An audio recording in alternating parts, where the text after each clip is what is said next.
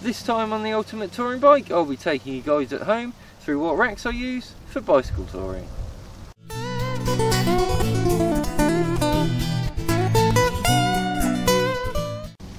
For my front rack, this is made by a company called Boyer, spelt B-O-R-Y-U-E-H.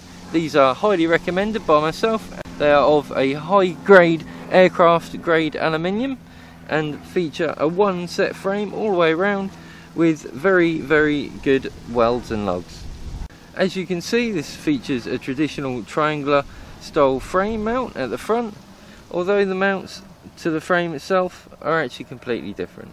You can hold your panniers quite snugly on here and they won't come off in any hurry at all. This top plate up here, I normally have a camera bag on or my sleeping mat with all my stuff in it ready to go camping if I don't have panniers on the sides at all, which is very handy. So I've always opted to go with these style mounts and having it in all in one frame. That's absolutely ideal for my needs. On the side here I normally strap a couple of camouflage military pouches with my waterproof trousers, gloves and accessories and stuff like that, which I need to grab quickly if it starts raining. And on the opposing side I normally strap with Velcro, a first aid kit or something like that, just so I can grab it quickly when I'm out on the road. On the rear of my bike, as you can see, is a Bontrager touring rack. This is actually a fairly expensive rack at roughly £35 here in the United Kingdom, matching the price of the front one. Both racks I got off eBay if you're wondering, so check out the links in the description below. My favourite feature of these racks are the lower bar here. You can move your panniers off of this top bar and put them on the lower bar, thus hugging the road a bit more, and it's a lower centre of gravity to keep you balanced while out on the road.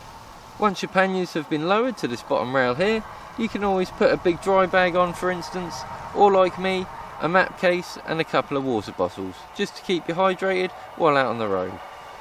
As you can see, I've also attached a GoPro mount on the rear of the bike, which is very handy for getting behind shots, whether you're in towns and cities for just your safety in general, or whether you're doing videos like myself for YouTube or blog posts online and need the shots that matter most.